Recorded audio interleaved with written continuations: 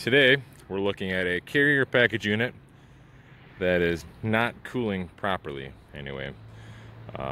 This particular unit is handled by an energy management company. I have verified with them that there is a call for cooling, so as soon as I turn it on it should cool. Let me pull off some of these panels and then we'll dig into it and I'll bring you along for the ride, alright? I was informed that there was another company out here working on this unit, so before I started up and really do anything else, I decided to pull the panels off and just give it a visual once over, see if I can see anything obvious. Looks like we've had a little bit of smoke detector work. There was a alarm company here when I got here, so maybe doesn't look like they replaced the smoke detector, but maybe they did something with the smoke alarm system. I'm gonna put a zip tie on that. That's kind of flopping around like that. Obviously that panel was on there. I just took it off just so I can kind of look at everything first before I power it on and get started. It was on when I got here. There were no fault codes or anything like that. This particular unit is capable of showing fault codes for the heat circuit, but nothing for the cool circuit. But yeah, belt looks good. There's a spare right there. Blower is nice and clean. Evaporator is nice and clean. I mean, no burnouts. You can tell where some wiring for the old smoke detector used to be. What they would do on most of these, they would just break our control voltage. Although they probably shouldn't leave these wires just bare like that, flopping around. All it takes is for one of these wires to touch something and short out, so I'll address that a little bit later. But I don't see anything alarming on this, so I'm gonna pop these panels back on and we'll start it up and see what she's doing. All right, I just powered the unit on. I got my meter and a common side. Just want to make sure we have 24 volts on our red, on our terminal board. We should have a Y1 signal, 25 volts, which we do. We don't have a Y2 yet. This particular location doesn't go into Y2 until the inside ambient temperature reaches 76. So we're still in stage 1 cooling, but I don't have any compressor action yet. And we do have an economizer, so chances are it's maybe thinking about doing some free cooling. And no, it doesn't look like it's open, so it's probably going to go through the economizer, run for a little bit, decide if the mixed air temperature is going to be enough to cool the space down, and then it'll kick over to stage 1 in probably just a minute or two here.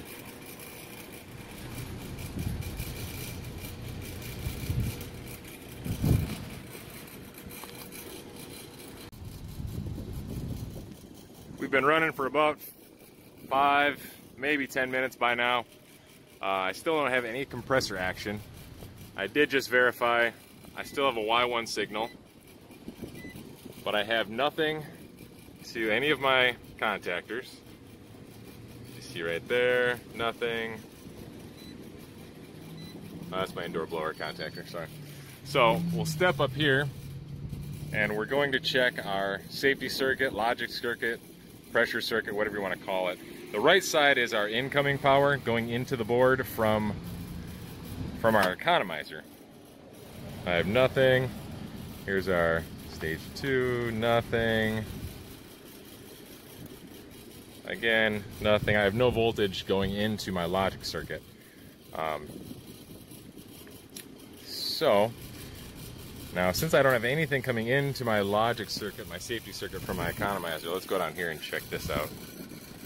So we have Y1 right here. That's our verified 24 volts that we already double checked. Comes down, goes down into, comes out of the board actually after it comes in from our thermostat into our low voltage terminal board. Comes down and it goes out of this Molex connector over to our economizer, then blue, This is just an optional jumper that's right here. That is not installed on this unit. So we follow our blue all the way over here, and then blue will go up in here to terminal number 1. Now, assuming, since this is Michigan, I like to set my economizers on D, which is only free cooling, I think at 63 degrees. So, assuming this is set up properly, we're not in free cooling, this relay should close, and I should get 24 volts back through this gray wire. This number 5, I believe, is just a dummy terminal, but we should get 24 volts coming back through this gray wire, coming down, down, down through our gray. Forget about this jumper, come back over here, come back over here, and this is our returning gray. So, once we return back to the control board, the low voltage terminal board, we come in through here, and we go over here to an optional reheat control. Now there's nothing right here, but if you look at this little jumper, which if you do have the reheat control in there, you cut that. So we come over here on our number 5, our gray wire, and this actually jumps over here. So let's follow this jumper back around here, and we go up here, up here, up here, over to 4 on our compressor 1 circuit. Then we follow this little violet jumper to our number 5. From number 5 we go into low pressure in, go through our low pressure, out the low pressure, and then over to, this is also an option, we don't have that. So we come out of the low pressure, come in to the high pressure side, and then we go out this, and assuming these pressure switches are closed, which they should be, we come back over here to 6, and then 6 is our blue wire that goes up through an optional low ambient kit, which we don't have on this unit either. And then from there we come into our contactor. So I am guessing that somewhere in this economizer we have an issue. So let's go check out the economizer real quick.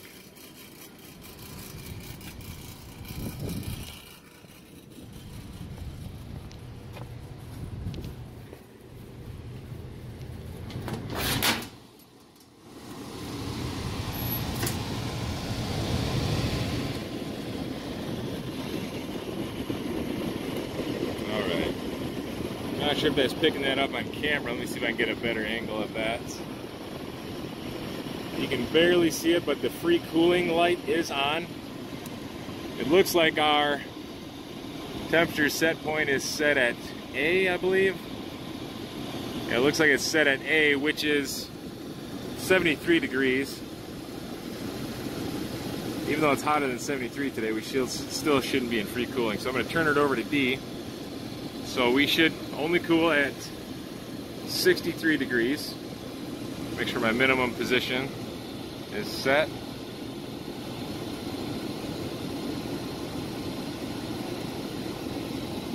All right.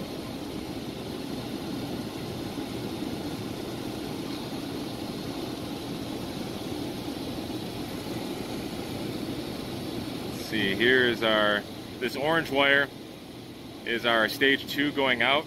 So right here, this is our stage 2 Y2 call for cooling if we were to have a stage 2. Blue right here is our stage 1. Now, if you notice this wire nut here, that's not supposed to be there. And if you look at this right here, so here's our stage 1 call for cooling, and it's supposed to come out of this terminal right here, but you can tell if it's picking it up on camera, I know it's kind of dark in there, but there's not a terminal on there. For whatever reason, somebody cut this and put a wire nut, but they left this side on our dummy terminal. I'm not sure why they would do that. Yeah, so let's just move that.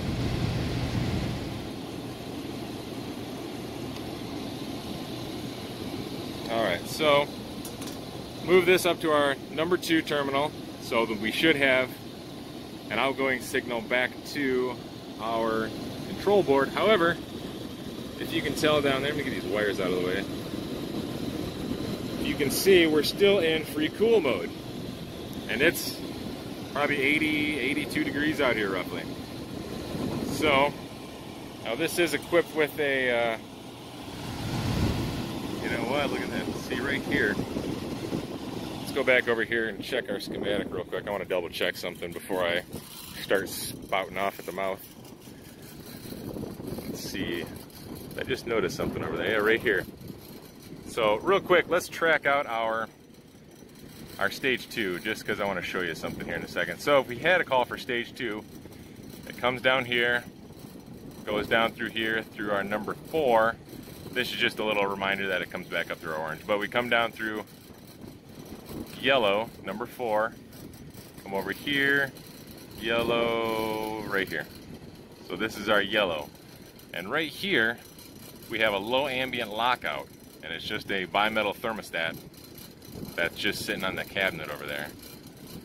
And then once we get over to number 3, assuming this isn't calling for free cooling, which it still is, we would have a signal coming out from orange, and it would come back here, and it would come out through this orange. Now, again, just like stage 1, when we come back from our orange call, it'll come over here, go over here to our optional reheat connector.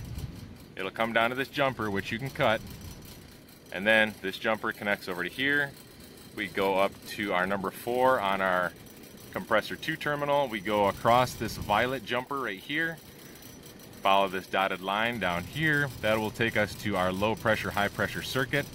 We go in our low pressure side, go through the switch, and we come out the other side. Then we go back into our high pressure side, go out the switch, come out of the high pressure side into this dotted line into number 6, which turns into our orange wire, goes through this optional low ambient kit, which we don't have, and then we go into our number 2 contactor.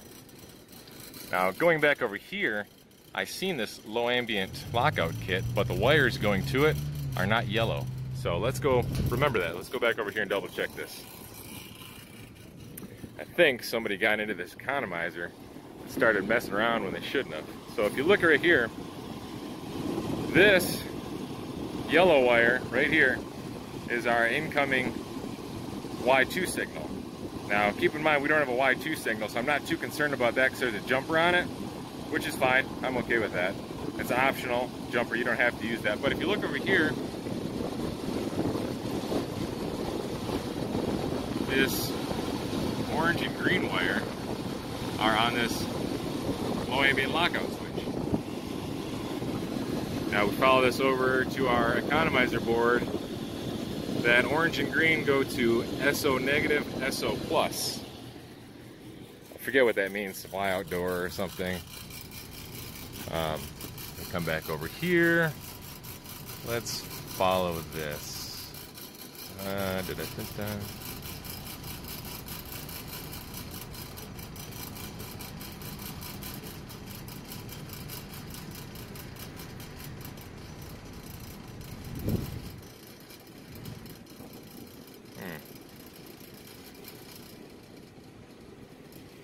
So SO plus, there are different colored wires, but SO plus and SO negative go to an outdoor enthalpy sensor.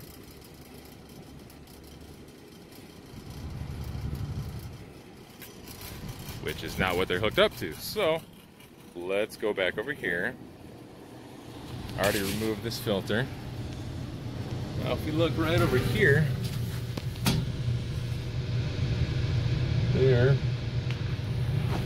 there is an outdoor enthalpy sensor, and there's no wires attached to it. Somebody put our wires that are supposed to go to the outdoor enthalpy sensor on our low ambient lockout. So let's move those real quick.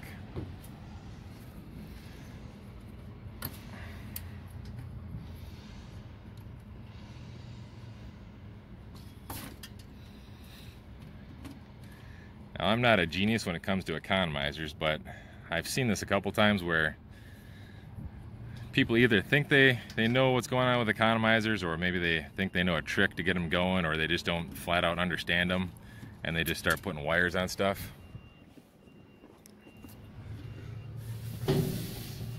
So it's not that uncommon to see.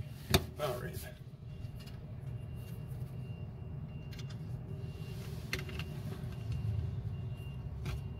Let's put that Right in there. All right. Now we are connected to our outdoor enthalpy sensor. Let's power this back on.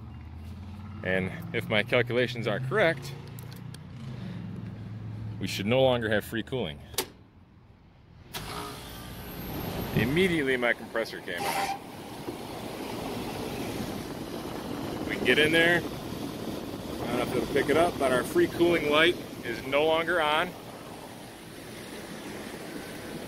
Let's go back over here. We can see our stage 1 compressor contactor is pulled in. 24 volts going to it.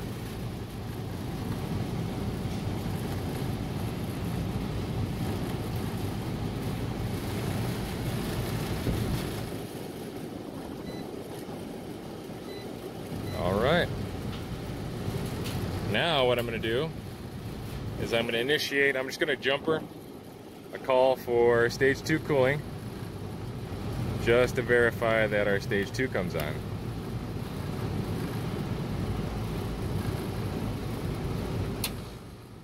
And it came on immediately.